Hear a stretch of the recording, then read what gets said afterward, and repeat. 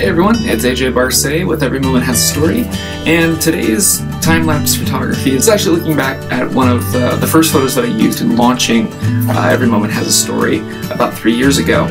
It's an intersection on Whidbey Island, and it's one of my favorite intersections in probably the world. I don't know why. There's this part of Whidbey Island called Eby's Landing. It's a very bucolic, rolling hills going down into the straits and the Sound.